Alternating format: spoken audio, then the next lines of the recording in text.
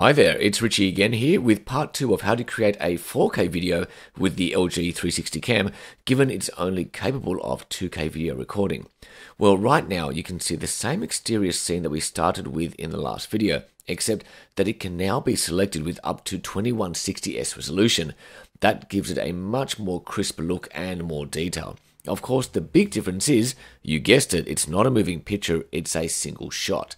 There's no movement. Now for the first two scenes, as I mentioned in the last video, I was able to put the LG cam down on a flat surface so that it wouldn't move. However, for the rest of the time, I was holding the camera in the air above my head, which caused some shaking. However, for this version, I also took reference still shots on the LG 360 cam, which have a resolution of 5660 by 2830, which is basically double that of the video resolution. Now, in situations like this, in a museum or art gallery or some kind of architectural display, it may not be as important to you to get the sense of movement around you as opposed to the clear and unimpeded view that the 360-degree format provides.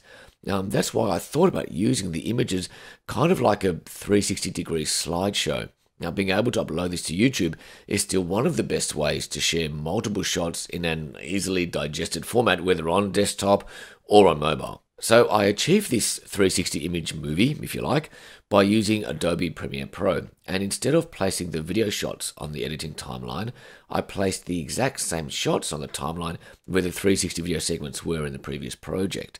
I played around with the length of each shot and used a transition between the images, just like the video version. And at the end, when I was ready to publish as a media file, the highest resolution available to output as a movie file was 4096 by 2048. But the ratio and integrity of the combined 360 images as a slideshow movie were not harmed in any way. And after that, it was just like any other 360 video with a metadata injection and then upload to YouTube. I hope this gives you some ideas on how you might use your 360-degree camera to capture stable images and create your own 360-degree slideshows if wobble is an issue and you don't have supporting hardware like a gimbal or a tripod. Now, this could be a way around it to still amaze your friends with cool 360 pics and an easy way to consume, of course, on the YouTube platform.